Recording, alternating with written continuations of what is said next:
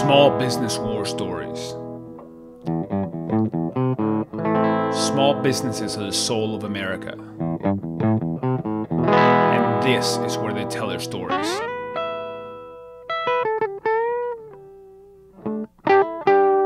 I am your host, Pablo Fuentes.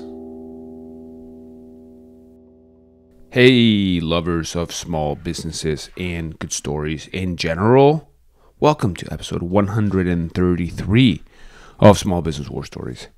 And this is a great one. I sat down with Amy D and Daniel Walker of D's Country Cocktail Lounge in Nashville, Tennessee. And what's interesting is basically Amy started this venue because she got to Nashville and what she wanted to see wasn't there. So that's a theme. A lot of folks that I talked to on the show wanted to see something in the world, looked around, it wasn't there. So there's two options. You either, lament the fact that it's not there, or you go create it. So what they did is they created a really awesome vibe, down home, country cocktail bar with live music all the time in Madison, Tennessee, which is right northeast of Nashville, Tennessee. And they've had, I don't want to steal their thunder. They talk a lot about different folks that come in there that you probably heard of, and the vibe that they're creating there and the community they're creating with their venue. So I had a lot of fun here. I ended up actually playing a show there a couple days after that, and it was a great time. This episode is brought to you by our sponsor, Gusto. And if you wonder why we have sponsors, it's to keep the lights on in the podcast, and we appreciate it when you support our sponsors. And Gusto is Gusto,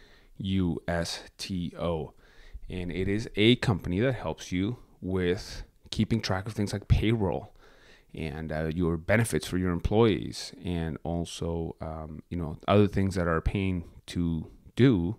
And if you put yourself in the shoes, or if you are a business owner that is starting a business, usually you don't start a company unless you're masochistic to deal with things like payroll and benefits. So there are companies like Gusto. Go check them out. Go sign up. It's at GUSTO/war stories. And when you sign up and you run your first payroll, you get 3 free months. Without further ado, let's get into today's episode with Amy D and Daniel Walker of D's Country Cocktail Lounge in Madison, Tennessee. And we are live here in beautiful Madison, Tennessee.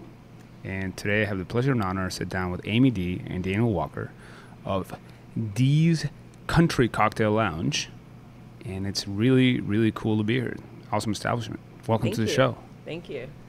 And I'm really, really excited to be here. I found out about you guys, this artist I really appreciate. C.W. Stone King is playing here, and I dug a little bit more into what you guys are doing. And I thought it was really cool because you're bringing a very old school, organic sensibility to what's a relatively new bar, right? How long have you guys been around? We'll be 3 years old in October. Okay, 3 years old. Mm-hmm. So how did this come about? What was the inspiration to start this? I hung out with Andy Gaines a lot. He owns Mickey's Tavern, so I became friends with him. And we would drive around Madison trying to find just something that resembled a cool dive bar. And everything just seemed just pretty sketch and not fun. And there's chain restaurants and things, and there's a couple places that get live music, but for the most part, for the kind of things that I guess I was looking for, it was all in East Nashville. Okay. And when I moved here, and I was sitting at 5 Spot one night, it was so strange. I hadn't been here long, but I'd been to several places. And I asked all my friends, I'm like, where is there a country bar? Like, there's, the bars downtown. I'm like, but that's not a country bar. Those are honky-tonks. Honky-tonks, That's right. not just like an old school, just a regular bar where there's country music on the jukebox, and there's cold beer. With Waylon, Willie, and no one had it. Yeah. And it just struck me as bizarre. So it just became like Andy and I driving around and like getting in this mission. And then we stumbled across this property and it just took off from there. That is awesome. That is awesome. And so we are here in Madison, which is very close to East Nashville. I mean, what is it, like an 8-minute drive or something like that, right? So would you consider Madison a part of that kind of like East Nashville community, or is it like a separate thing? It was considered separate for a long time. But at this point, I think with the gentrification of East Nashville, a lot of us have moved up to this deeper, higher parts of Inglewood and into Madison. And it's kind of just become its own, like, people travel between East Nashville and Madison, and we're still our own thing, but we still have a lot of our people from over there that live up here now. Awesome. Now, I want to get a little bit deeper into the roots of this. You have been all over the place. You have spent a lot of time in a lot of different places. I learned this from a combination of the conversation we had before we started rolling and some prior shows you've done before. Yeah. Tell me a little bit more. You are a true rambler.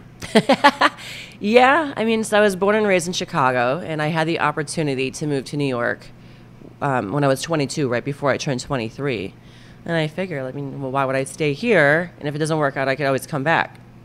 But it was the late 90s, and the option of New York just seemed too good to pass up. And I'm staying there for a long time, and then I thought I would get out and try and live in Las Vegas for a minute with a friend of mine. Boom. And holy hell, that was the worst decision I made when I turned 30. And I didn't stay there long. I was only there for a couple months. And then I moved back to Chicago. Got it. Stayed there for a few years, went back to New York for a second round of madness. And then I got to a point where I was like, I got to get out of here. I need a better quality of life. And then my friend won Best Chef of the Year, Food and Wine. And I knew him from Chicago, 20 years ago. So he convinced me to come down and visit. And I came down here and I was like, wow, I don't have to deal with harsh winters. It's warmer. And it's not as crazy as New York. Yeah. And the quality of food and the dining scene and what I was doing in New York was, at that point, like the same caliber was coming here. So I figured the quality of life was outstanding. I could make the same or similar kind of money I made in New York, but my overhead would be cut and my stress would be moderate to none. Right. Yeah, no, that's actually a big theme that I found in the, driving around the country. A lot of people actually find either do what you did, which is find a place that really speaks to their soul, that has a lower cost of living, and they go there. Or another trend that I've seen is like what I call the great rehoming, which is people leave. There's a guest that I can think of in Tulsa, Oklahoma, does leave he left, went to LA, became a musician and a guitar maker, and then moved back to Tulsa and is established there now, right? So that's kind of something that I've seen a lot of, and people kind of go to these big cities, but then end up coming back. Well, as far as like coming back here. Yeah, no, well, not necessarily. You're not from here originally, but you also are seeking a higher quality of life and lower cost of living. And here you have an opportunity to really leave your imprint on the community, right? And that's a big deal. It was because it took me, 3 years, almost to the exact day that I moved here to Open D's. Wow.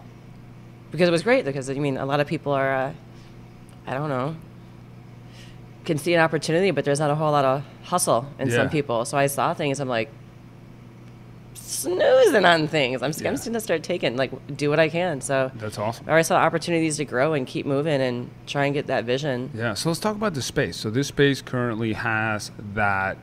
Yeah, it's a very southern, sensibility in terms of, I've been to places in, Alabama, Mississippi. This reminds me of Texas, certainly. And I'm sure that's not an accident. So tell me a little bit more. What did this space look like when you found it? And now it's got, it's got the pool table, and we have, a lot of, there's a lot of different beers. Actually, I saw Kentucky Cold Snacks. They're also a past guest in the show. Oh, those are it's a great company. I love those guys. In Livingston, Montana. That was really funny. We're not sober during that podcast, and it shows. We started talking about all kinds of funky stuff. So if you're bored, go check that one out. But yeah, tell me more. So what did you found the space? What did it look like? It looked very different. They had a digital jukebox, kind of like right where that was. They had a couple of those golden tea games, and so it was a bar. Right? It was a bar before, but it was just a beer bar. It was a smoking beer bar, like heavy. Like the cobwebs were brown from the tar. Like it was. Nice. It was just a little beer joint behind the porn store that no one knew was here, because there's like the beer joint behind the porn store. Yeah, that's it. That's a good name for a song. If nobody's ever written that, they should. And we found it, and for me, first and foremost, I was like, I have to get that smell out of here. Yeah. And then how do I make it look homey and welcoming? Yeah. So, growing up in the 80s, you could still take your kids to bars. So I would go to a bunch of bars, in the summer with my parents. We'd, go see my great uncle, and we'd go to all these different bars in Wisconsin, and they all kind of looked, similar and the same, where it was like all looked familiar and welcoming. But they kept it clean, and they just offered, a solid jukebox in most of the places and cold beer, and there was, whatever, Wisconsin food was available. And what were the things that were important to you? So one of the things you said earlier, you were looking for a specific type of bar, and you couldn't find it, right? So a lot of people I interview they get started that way because they're basically scratch their own itch. And what are the things that you wanted to make sure that this had to make it that? I want it to be a clean and safe environment with an awesome music selection on the jukebox, where it wasn't just country, but I was in the beginning, very adamant about things of like a specific era. I didn't really want a whole lot of music past like mid 70 or 80 on there. Yeah. And definitely that with the country music. Yeah. And you don't want any bro country in there either. No. Okay, so absolutely not. Luke Like, I don't even want people. I don't even want people covering those songs here. Yeah. Yeah. Everyone's got their thing. This is just ours. Sounds good. Yeah, God bless. You got it. But yeah, and as you know, in that movie Nashville, my partner Andy really was struck by that that graphic. So we had that redesigned. That was, the old exit in is where that movie was filmed. So, we got the inspiration to put up, that guitar neck around the stage, and orange was very much a popular color. I just noticed that. That is a guitar neck that wraps around the stage. Wow, that's very cool. And it looks really cool. And I was trying to find, the right colors and how what would make people feel comfortable right upon coming in. There's a warm, welcoming bar right by the door. The bartender has the opportunity, to greet people, and you just keep it one pool table. We finally got some dartboards in. All the things I think people just want to be comfortable in a bar and that makes sense. Have some fun. And some of the elements that we got were from... Dana, welcome to the show. Thank you. Thank you. It's good to be here. I just thought as soon as she started describing some of the things in the bar that we'd be amiss if we didn't give a little shout out to my family, because some of the decorations, like the deer antlers that are hanging around, that's from my stepdad. And then you can see the little kooky-eyed bobcat that hangs above the bar. That's Charlie Bob. Okay. And that was actually that is a real bobcat up there. Yeah. I'm discovering a lot of new things just by sitting here and looking around a little bit more. You can keep doing that for hours if you look long enough. But we've got lots of photos from people that are important in the community, that have even a couple that have passed on that have been so important in East Nashville and Madison. And but the bobcat came from my little brother, who had it all growing up. And then there's other different signs that not just from beer distributors and things, but from people that have been like, hey, this I don't have a place for this, and I know you guys would really enjoy it. Hell yeah. So it's really special the way the decorations have built over time, and it kind of adds to the warm atmosphere that Amy has been able to kind of cultivate from the beginning. And the bar that we're sitting, or the floor that we're sitting on right now, is one that she put down pretty much single-handedly. Wow. As a dance floor. And so a lot of time went into opening this place, and then it's continued to grow. Yeah. This place feels like a legend in the making. You just got to keep it up. I'll tell you, it was really cool. I hope it is. Yeah, exactly. That's awesome. So can you think of a time when somebody gave you a decoration, you're like, this is great, but no thanks? Don't call them out by name. But. Oh, no. I've given some things, and they just kind of like a little kitschy or store-bought or made to look old, or just not really with what we had. But I'd find ways of just hanging some things for a while. There you go. And then rotate it out because I got to, put someone else's, or I found something else I wanted to put up. That makes sense. Or I stash some things in my shed. Probably, my next bar, I'll definitely put it up. There you go. You're going to start a chain. Deez is a brand. There you go. Is that how you think about it? You want it to be a brand. You want it to be something that. Actually, that's a great question. How do you go about thinking about that? Oh my God, absolutely.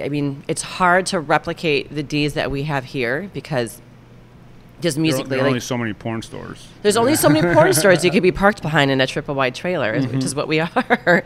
But our music talent in Nashville it's we're saturated with amazing people. Yeah. So we get opportunities for really cool people to play here. So everyone's like, oh, open a D somewhere else. And it just necessarily won't easily translate. in a different city, you mean. Because, Right. you can go to any other city, but you're not going to have Austin all has those that other same- people like right at hand. But we definitely would love to grow. Yeah. We're in love with Puerto Rico. So, Is that right? oh my God, so in love with it. Dee's Caribbean Cocktail Lounge. There you It's go. something You already thinking about it. There's definitely been some talk. It would be way in the future, but and then we've even joked around with our friends who visited from New York, but my friend's wife was from Austria, Yeah. and so like D's Oss, which is like D's East out in Eastern Europe. So There you go. it's fun to dream. Yeah. Well, you could also have another one in a different part of Nashville too, right? Yes, absolutely. Something a little more along the lines of Yeah. what people would do to expand their brand. Yeah, exactly. Just a little simpler, maybe Yeah. to start. But it's fun to dream. Yeah. What are some of the things that people don't know about that are maybe both amazing and really challenging about having a place like this?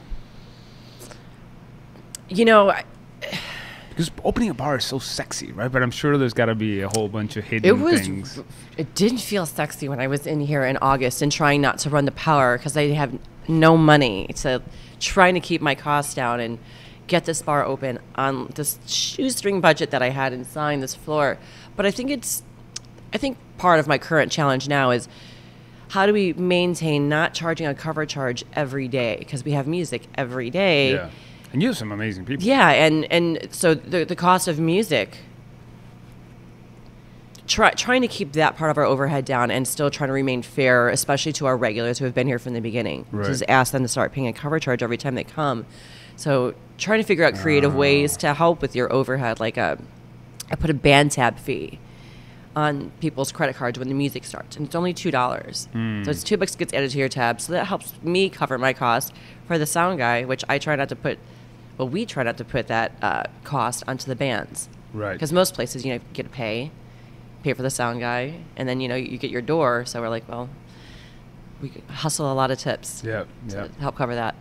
And there's always things that are needing to be replaced or fixed around here, Yeah. and so that's always a challenge. And then it's really just trying to keep, like she said, all the customers happy, the band's happy. It takes a long time to build a reputation and a lot of credibility as far as what we offer for bands, and so keeping to where we don't have a production fee for the bands and just expect them to promote and bring in people that then can tip them in lieu of a cover charge, and try to keep it where it's that neighborhood bar / live music venue that people can come here to see the band or just to hang out Yeah. and enjoy their friends. And you do the booking, right, Dan? That's right. That's what I mainly spend my time on is finding, fielding all the emails. I'm mostly in a reactive mode, trying to make Well, it's sure. a high quality problem. It is a good problem to have Yeah. where everybody's wanting to play, and it took a long time to do that and find the right music that worked for the room. And sometimes, you have hit or miss things that happen.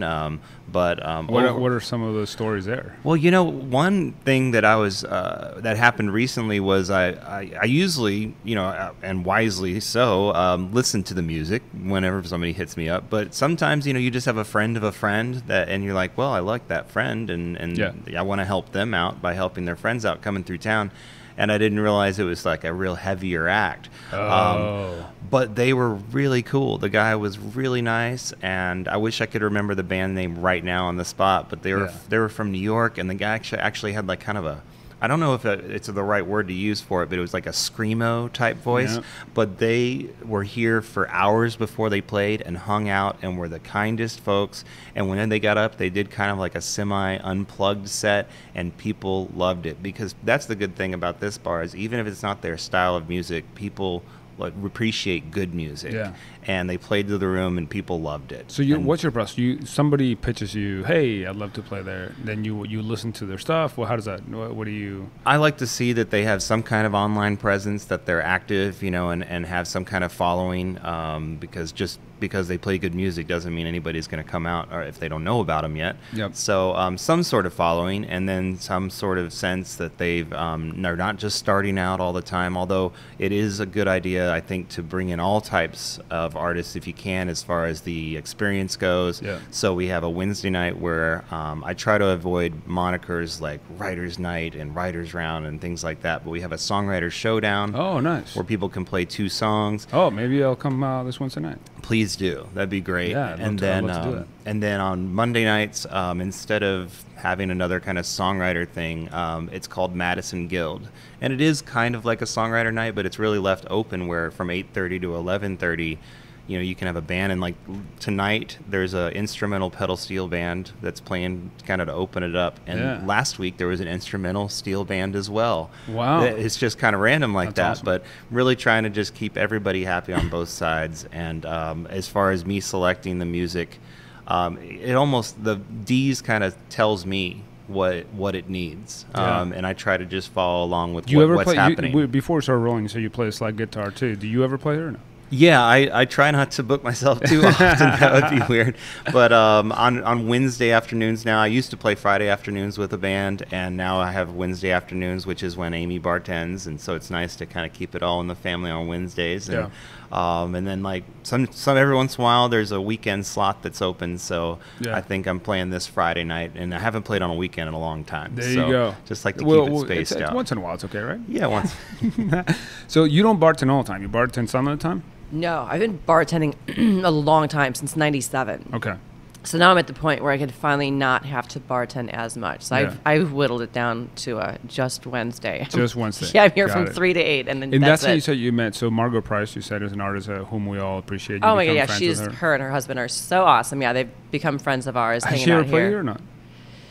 She has. She's sang and she's performed, you know, with our friend Darren. I Okay. think it's the first time she sang, and I think that was like right near Thanksgiving, like not too long after we opened, like almost right after. And I mean, it's not on a bill or anything, but she'll come in and sit in and sing a song or two every once in a while. That's awesome. Yeah, she's amazing. I saw her at Willie Nelson's ranch inside of Willie Nelson's chapel, which is probably about half the size of this room that we're in right now. Was that during? Was that the post South by kind of thing? It was during South by every year, but it was during Luck Reunion. You gonna get me into that next year? Sure. Great. I mean, well, Matt Beiser is and Elliot Fletcher. They were past guests of the show. I've heard about that party for years. Yeah. Do you make it to Austin for South by? No. I have years ago. I mean, I can't but I need to guarantee. come back. Matt, if No. you're listening, I'm not guaranteeing anything. I'll introduce you guys. Yeah, I'm just joking around. That's awesome, though. That's really cool that you saw her there. I've never made it, but I've wanted to. Yeah. I No, think she it's thought about really moving cool. to Austin, and at one point before I left New York the first time. Right. But then I broke my wrist, and I just I can't do that. I've never been there. I have other things to worry about. And that was before Austin took off. So I kind of wondered, like, wow, had I gone there? Could D's have opened sooner in Austin? I don't know. Well, I mean, we don't want to get too much into Austin, but people always think that 10 years ago was the best time ever to be in Austin. Well, that's what they say about Nashville too, I'm sure. for sure, or just about anywhere probably, where it used to be cool. Right? Yeah. People who moved to Austin in the '80s said that it was all done. Like in the '70s, we really wouldn't want to be there. That's right. So That's about right. That's awesome. So how do you? We talked a little bit about the community here. You talked about the East Nashvilleian, which is a magazine that covers kind of what's going on in the art scene here and in this part of town. Right. How do you interact with the community? What are some other businesses and other ways in which you interact with either other businesses or I don't know. How do you relate to the community? Well, Amy's always been really good about making sure that she makes everybody feel safe and welcome here, all types. And we've had a lot of politicians actually have some benefits here and thrown some benefits. One event that we had for our 1-year anniversary was with Elizabeth Cook, and I think our charity there was a chili cook-off, and it was a really big day, really a lot of fun. Elizabeth Cook was the host the whole time, and that was to also benefit the Pet Community Center, wasn't it? That was the Music Cares. Music Cares. We or the Music Health Alliance was the one that... Yeah, was it the Ben Eystone Foundation? That was coming into play too that day, which is an awesome foundation to kind of help musicians cover medical expenses and get them the medical treatment they need when they don't have the insurance sometimes. Yeah. There's one in Austin called HAM, Health Alliance for Awesome Musicians. Awesome. Similar to that. So just really trying to make sure that we're not only being a part of the community, but also trying to lift up the community and make sure that this is also a place where people can gather, not just to drink and have a good time, but to find supporters for their causes and raise some money for good causes overall. Yeah. Yeah, our second year we did a fundraiser for, they were our, the Pet Community Center. That's who we raised money for, and it's a nonprofit, and we chose them for the second year. Yeah. And it's just always just trying to make sure that everyone is treated fairly and equally. You want to make everyone happy, and it's just not possible all the time. But for sure, definitely, was making it clear when we opened what sort of crowd we did not want and who would be welcome. I know that part of what... so that's interesting. Hold on. So yes. you say you want to welcome a lot of people, except for some people. Well, I wanted to explain that because it makes sense if... I always like to bring up how Amy wisely chose to, and still does not, carry Jaeger or Fireball. Red Bull or Fireball. Interesting. Explain why. Why is that, Amy? I will say from all the years of bartending, Yeah. the things that have rounded up, that fires up the biggest group of knuckleheads, are those three beverages. Oh. Because you don't see people fist pumping yeah, let's do 7 shots of Jim Beam. Yeah. No one's doing that. They're let's do Fireball, and it's sweet. And then before you know it, you went from being kind of fun, looking cute in your outfit, to being a disaster, in the bathroom, on the floor, making some poor decisions. That is really interesting. How the choice of what you serve affects who shows up. Yeah, I definitely eliminated the younger knucklehead demographic with that. So the younger people that do hang out here are here for the music and for the community feel. It kind of feels like a public house here because we have 2 rules at D's. You have to have money to pay your tab, and you cannot be an asshole. And that's my blanket statement. You're racist, xenophobic, got some whatever baggage you're carrying is not what we want at D's. Just be nice to everyone. Else. Yeah, so have enough money to pay your tab. That one's important. It's important. Some people forget about that. Yeah? Okay. You have to remind them kindly. Every once in a while. 86 slip. And we take a quick break in our conversation here with our guests to talk about our sponsor, Gusto. That's a Gusto. And Gusto helps you keep track and helps you keep things like payroll and benefits and all your tax withholding straight. And it's really, these are things that are important to run your business. I ran a business for 10 years, and as soon as I could, I hired somebody to help me make sure that those things were all taken care of, because it takes a lot of time. It takes a lot of effort to make sure those things are working, and it's for legal and for business reasons, and you need to make sure that works. So go check out Gusto. That's GUSTO/War Stories. And when you sign up and run your first payroll, they'll give you 3 free months.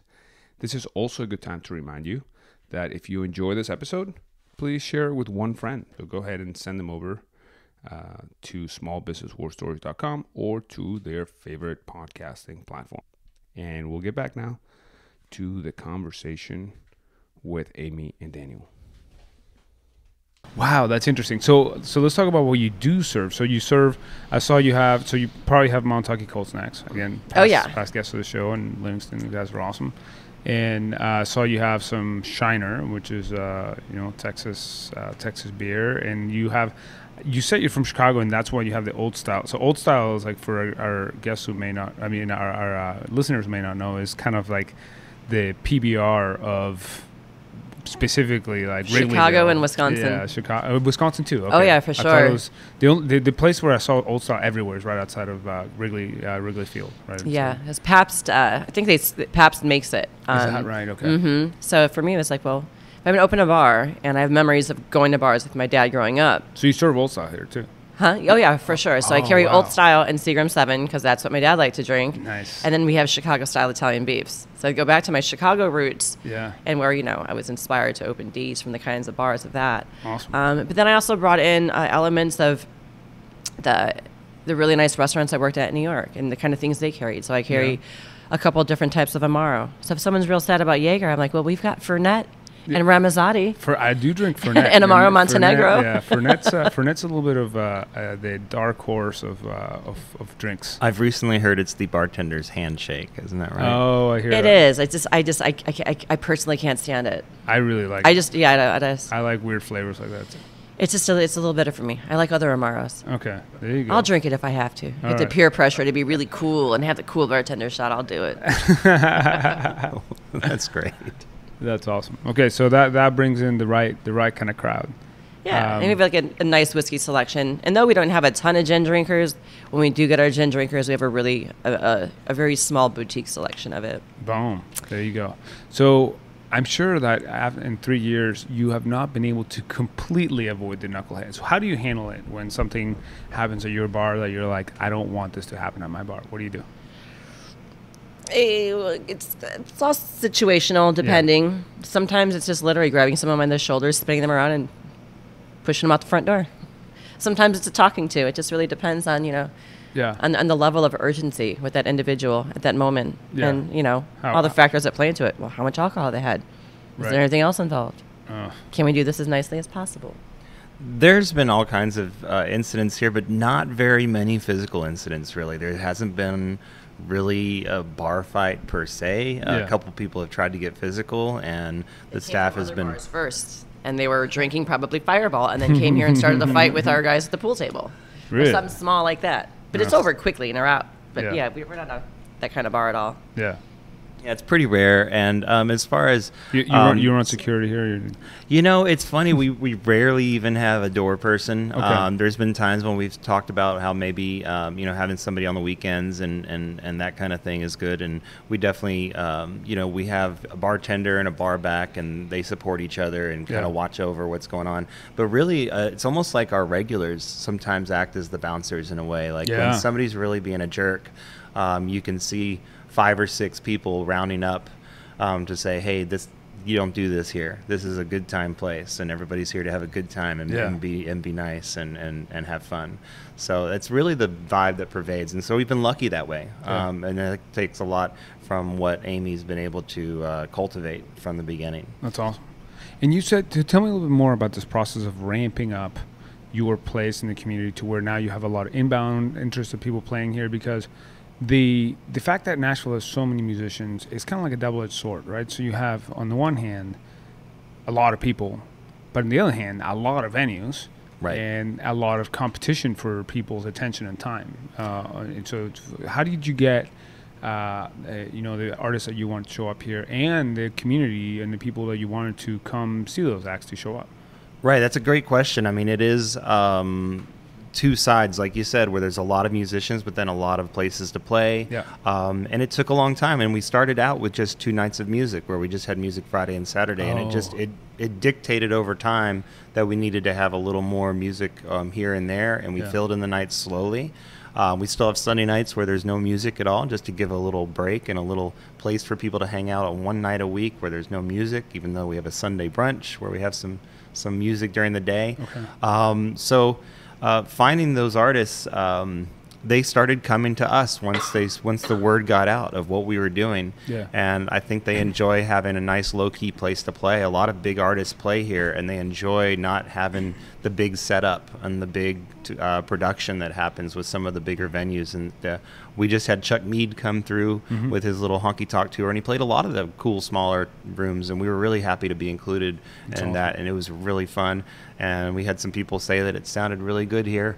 And because we've worked really hard to build up the sound system over time, where now we have subwoofers. I haven't heard the sound system yet, but I do think that all the wood and the way that you design, like the shape of the place and the wood, based on my limited experience playing venues, seems like it would really have like a very warm sound to it.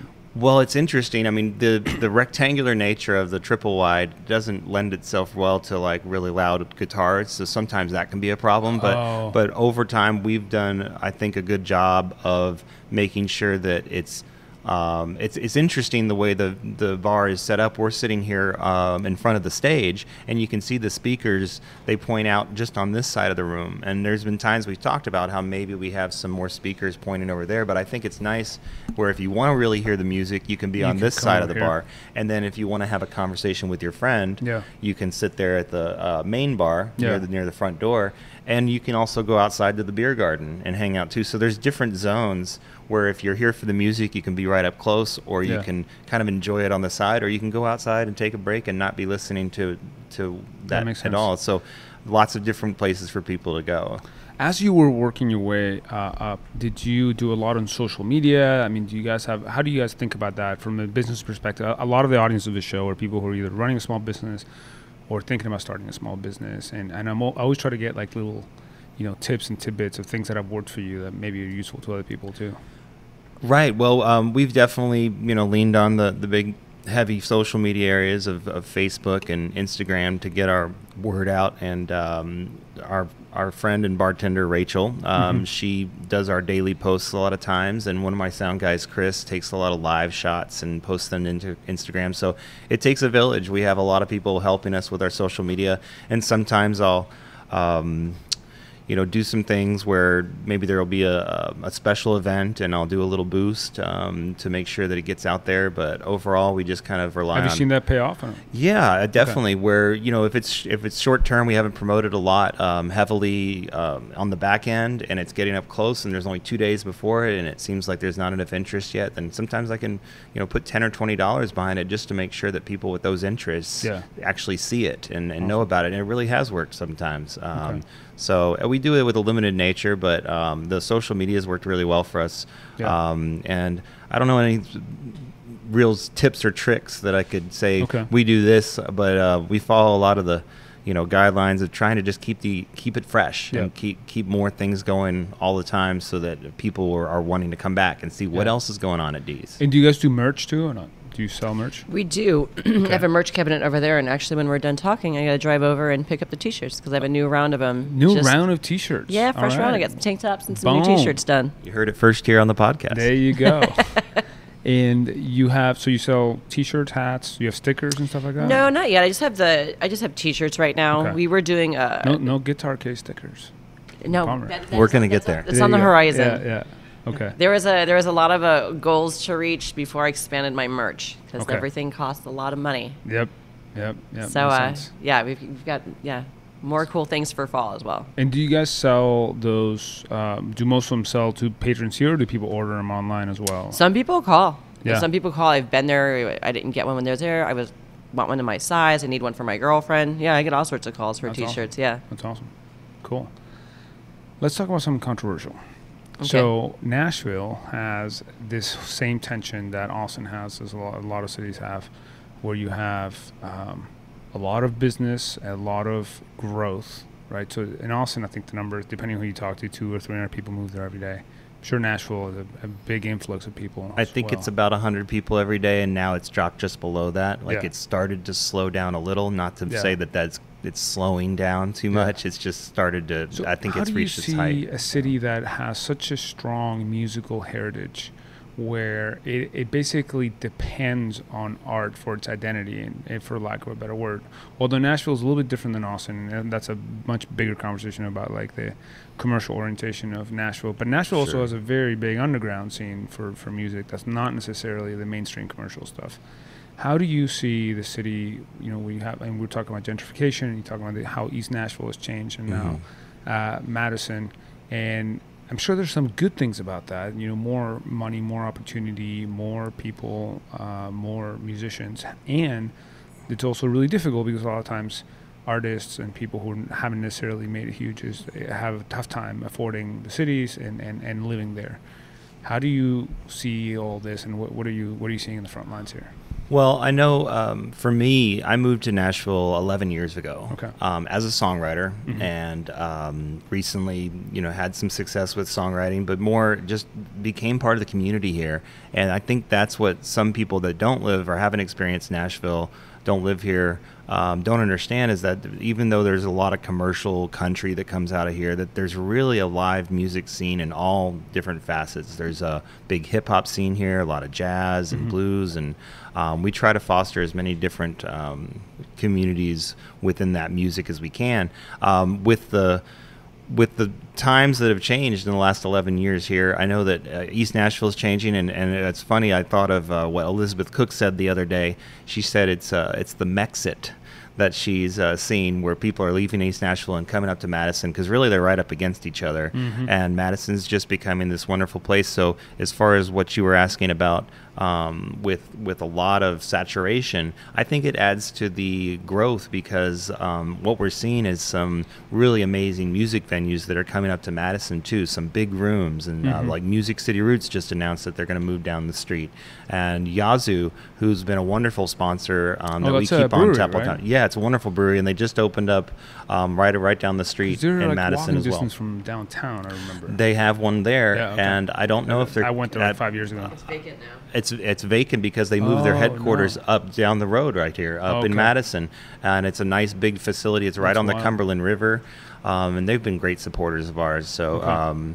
it's just really neat to see what's happening in Madison, because Madison used to be in the 70s kind of such a hub for all these country music stars, and now it's kind of going through this revitalization that's really exciting to be a part of, and we're kind of right in the heart of it. Yeah, and ultimately, I mean, I in my experience, like, you know, everybody adapts. Like, things adapt, things change, and, like, you know, and they may not be exactly as they were before, but they're awesome in a different way.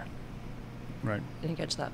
No, I'm saying they're awesome in a different way, meaning like they just because it's not the way it was 10 years ago, it doesn't necessarily mean that it's bad. Like, you can grow in a new direction. And the big issue is affordability. Like, how do you keep things affordable enough for artists? I mean, we have our own strategies here, but I don't think that with the growth in Nashville, that those that made Nashville cool and hip, it was just about flipping these houses and turning it. So it did push a lot of people out, and the opportunity for affordable housing did move up here, which is why it's helping Madison grow. Yeah. But, you know, we try to keep it, you know, give each band a couple of drinks, and it's on the house, and try and keep our prices low so it's affordable for people to be able to hang out and spend time up here. Yeah. But in Madison, you know, Madison has some affordable housing. I don't know that. I think that they have enough. I think that's a shortage, like, kind of nationwide at this point. People are being priced out. Yeah. Of just about everything that becomes kind of cool. Well, but that's the thing too. I've started to see. So during this trip, I also went to Wichita, right? And there's all these cities, like Tulsa is another one, that are like kind of up and coming artist hubs, where a lot of people that do want to go to places that are more affordable, and they have colleges and things like that. That there's a lot of cities that end up kind of filling that void, if you will. I don't know. It's a really complex thing to talk about. I just wanted to get your thoughts on it. I think you're talking about like something acting as an incubator, and I think Nashville can definitely be that. You know, as much as you come to town and it's a very saturated scene, if you have the talent and the drive, then there's ways for you to kind of rise to the top and find your circles that you can really be motivated to push yourself to the limit and see where you stand with some of the great artists that are around. In D's, I feel like I've seen some artists grow just in their time of playing at D's, you know, and they move up kind of through the ranks, so to speak. And there's an artist, Ryan Saab, that I just can't speak highly enough, because I saw him move to town with a fresh look, a fresh face. He's friends with some of the really great songwriters around here, and he's really not leaned on them at all. He's done it on his own to create his own vibe, and I've seen him grow as an artist and put a band together and create these really performances with his solo work that and there's a lot of artists like that where you just see them use these venues like D's as incubators where they can grow their art and become an even better artist. That's awesome. What's if you're going to manifest anything, what's on your wish list? Who do you want to play here that hasn't played here yet? Oh, my goodness. I'd hate to jinx anything, but I mean, Todd Snyder's definitely a hero of mine, and I know we look a lot up to him, and he's mentioned playing here, and he's gotten up on stage and done a little bit, but it'd be fun to have a little underground Bulldogs show. There you go. And I mean, honestly, we've had so many of our wish lists kind of come true in a way. So many cool artists. I am still waiting, and I don't know what is taking so long for Sturgill to walk through my front door. Sturgill. Where are you, dude? Get over here. All your friends hang out here, man. Sturgill, get over here. I really like... and bring your wife. She's super cool. A Sailor's Guide to Earth. Actually, I met him the last time I was in Nashville randomly at Carter's, and we talked about this podcast for 10 minutes or so. He's a really down-to-earth guy. Yeah, a really cool guy. And I guess he's just, not to try to get off topic too much, but he's releasing some anime movie. Is that you right? Saw that? Yeah, I had no idea. He released the news we can of get that off topic. It's at Comic-Con just this week. Yeah, at Comic-Con. He released. He's going to do some anime and something else. I was reading about it. That is wild. Yeah. All right. Where can people find you? If people are interested in visiting you, if people are interested in finding you on social media, they're in Nashville, they want that authentic country vibe, and they want to drink some old style. Where do they go? Well, our physical location is at 102 East Palestine Avenue in Madison, Tennessee, just right over the line from Nashville. And our socials, instead of having to remember D's Country Cocktail Lounge, our socials are D's Lounge 615 because so 615 DEES is the area Lounge code. 615 area code. DEES Lounge 615, and so you Perfect. can find that on Instagram and Facebook, and we look forward to meeting everyone. That is awesome. Well, Amy Thank you so much. and Daniel, thank you so much for being on the show. It's really cool to learn about all the cool things that you're doing. Thanks, Pablo. I look forward to seeing you all again. All right, we'll see you Thursday night and Wednesday night too, maybe, huh? Yeah, Wednesday night. I'll bring a guitar. So. Awesome. All right, buddy.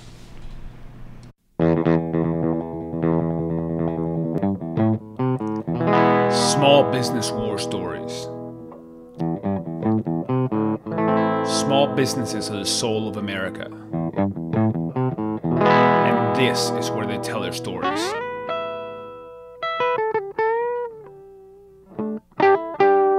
I am your host, Pablo Fuentes.